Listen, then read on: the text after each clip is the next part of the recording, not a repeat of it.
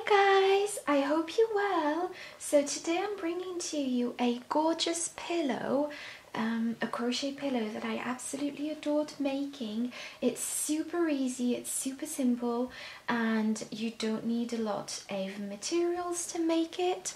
So yes, so first of all, welcome back to one of my videos.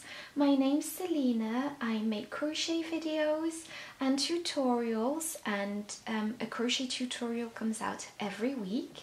So don't forget to subscribe if you're new to my channel and you like crochet to my channel, because I'll be bringing to you lots of different projects. So yeah, so today I'm bringing this project. It was really easy. I made it with 2 skeins of James C. Brett's Baby Marble Double Knit, and it's an absolutely gorgeous yarn to crochet with. Also need a 4mm crochet hook and a pair of scissors, a tapestry needle, and also some stuffing.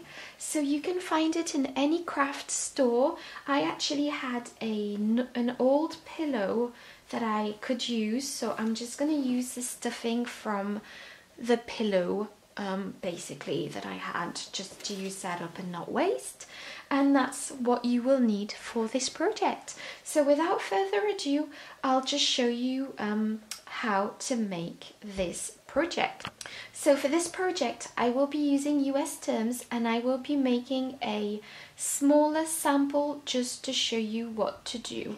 So to begin your project, you will be chaining 51, and you will be making two equally large square sides, and you will be chaining 51. In the sample I'm going to show you, I have chained a smaller amount, but the process is the exact same. So just chain 51 and make 2. To begin, you are going to be making a slip knot. Once you've made your slip knot, just pop your hook through and tighten. 1, 2, 3, 4. So I've just chained my sample, and I will be showing you the pattern. I'm going to be single crocheting into the 3rd chain from the hook. So just count 1, 2, 3 and pop a single crochet through that. So just pop your hook through the chain, take your yarn, pull it through. You've got 2 loops on your hook. Take your yarn and pull through 2 loops, and you've got a single crochet. In the next stitch, you are going to be placing a double crochet. So wrap your yarn around your hook, pop it through the chain, pull your yarn. You've got 3 loops on your hook. Take your yarn, pull through 2 loops. Take your yarn, pull through 2 loops. In the next chain, you will be popping a single crochet into, so just pop a single crochet into the next chain, and into the next chain you will be popping a double crochet. So just do a double crochet into that, and in the next a single crochet. And yes, what we will be doing throughout this row is alternate double crochets and single crochets. So in the next stitch you will be doing a double crochet, and so on and so forth. So I'll just let you do that until the end of the row, and I'll show you how to do the next row. So I've just finished my row, and I finished on a double crochet in the last chain. So to do row 2, we are going to be chaining 1. So chain 1, turn your work, and we are going to be alternating single crochets and double crochets from row to row. So basically we finished our previous row on a double crochet, so we've chained 1, which counts as a single crochet, and what we are going to do is pop a double crochet on top of the single crochet from the previous row. So that's the next stitch. So just pop a double crochet on top of the single crochet, and basically the process is every time you see a double crochet you pop a single crochet over it, and every time you see a single crochet you pop a double crochet over that, and so on and so forth. So the next stitch is a double crochet from the previous row, so we're gonna single crochet into that, and the next stitch right here is a single crochet, so you are going to pop a double crochet on top of that. The next stitch is a double crochet, and we're going to pop a single crochet on top of that, and the next stitch is a single crochet, and we're going to pop a double crochet on top of that. So basically that's what you're going to do. So it's the exact same as the first row, alternating single crochets and double crochets. So you will be popping a double crochet on top of the single crochets, and you will be popping a single crochet on top of the double crochets. So yeah, I'll just let you finish this row, and I'll just show you row 3. So basically to do row 3 we are going to be chaining 1, turn your work, and you are going to be repeating row 2 over and over. So you're going to do exactly the same as in row 2, so that's the previous row I showed you. So this first single crochet counts, this first chain counts as a single crochet, so the next stitch is going to be a double crochet. The next stitch is going to be a single crochet on top of the double crochet from the previous row, and then this is a single crochet, and we're going to pop a double crochet through it. So basically you are just going to be repeating row 2 until the end of the row, and then once you get at the end of the row you will pop a double crochet in that last stitch, and then repeat the sequence over and over. And if you need more help, just rewind the video, sorry, and you will be making 40 rows. So just repeat the process that I just showed you for 40 rows, and once you reach 40 rows just snip off your yarn, but I would recommend leaving a long tail just to sew in your sides and your pillow. It just makes it a bit easier. And obviously make 2, and then I'll get back to you once you've made both sides. So you must have made both sides, and I'll just show you the next step. So I'm just going to pop my needle through the yarn that I left, and just choose whichever side you prefer to make your pillow. And I'm just going to pop in the loose ends into the side that's going to be stuffed, if that makes any sense. And I'm just going to pop the needle through the other side to attach it and start the stitching. And I'm just going to pop my, sorry about that.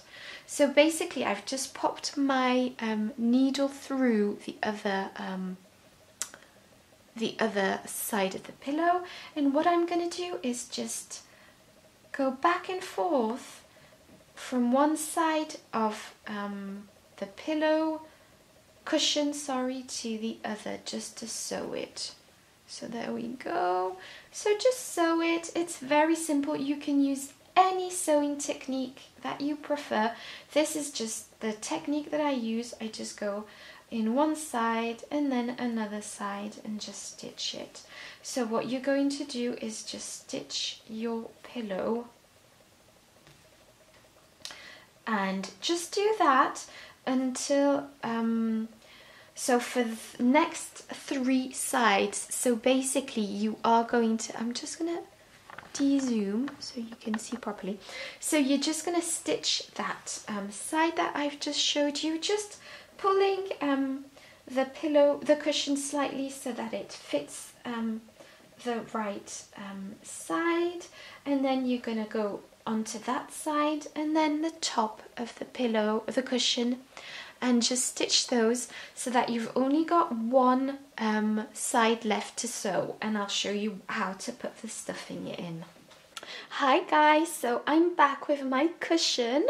So I've sewn every single side. So I've sewn this side, and this side. And I've partly sewn this side too because what we're going to do now is fill this pillow up with stuffing. So basically I've just left a small pocket so that once we've stuffed it, because obviously we are going to be turning it round, if that makes any sense. So that's why I've left all those loose ends, because we're going to turn the pillow round for the rest of this project. So basically, just sew in all your sides until you have like a small pocket left, large enough to pop all your stuffing in. And that's like about a bit more than half of this side. Once you've done that, you are going to turn your pillow inside out. Well, not pillow, cushion. Sorry. So I'm turning my cushion inside out, and there we are. We've got a beautiful seamless effect. So this is the side that we want shown on the outside. So basically this is it. So now that we've got the good side showing, we're just gonna take like chunks of our stuffing. So I like to like really stuff my cushions up, because to try and just pop the stuffing in as best you can, kind of like so that it doesn't look too I don't know, like try and make it equally stuffed, if that makes sense. So what I do is I just stuff it a bit randomly to begin with. I do put quite a lot of stuffing in because I find that cushions very quickly go down in volume. There we go. So as you can see, it's a bit lumpy, so to speak. So we are just going to go in and try as best we can and make it like less lumpy. So just use your common sense. There we go. This side looks really good. So there we go. So I'm just going to finish this cushion and stitch it together. So obviously for this part, you really want to try and have like a seamless stitch effect. So I'm just going to go ahead and do the mattress stitch, which is going back and forth in between each sides to create a seamless stitch. Obviously trying to be as neat as possible, and I'll let you carry on with this like so until the end of this project, and then I'll get back to you for the finishing touches. So here I am at the end of the project. So I finished here. However, you can finish on any side or corner that you wish. I'm just going to add my last stitches. So I've only got like these small tiny loose ends. So there we go. So just go ahead and do that. Once you've finished, you're just going to make a knot with each of your loose ends, trying to be as discreet as possible. So there we go. I'm just going to pull that through. There we go. So we've made a knot. It's almost seamless, and what you're just going to do is pop that loose end into the pillow cushion. There we go. I'm just going to snip it off, because obviously no one's going to look inside the cushion, if that makes any sense. So just that's how I'm going to do my loose ends. So just pop them into your cushion, snip them off, and there we go. We've got a gorgeous spring rainbow beautiful cushion. So it's gonna take its shape very quickly. Sometimes it just needs a few hours just to settle, if that makes any sense. And it's a gorgeous little project for the spring. So I hope you enjoyed this video. Don't forget to put a thumbs up and subscribe for a new crochet video every week. And don't forget to comment, because I answer all my comments. And also, if you've got anything you'd like me to make, just let me know. In the meantime, have a lovely week. Bye bye.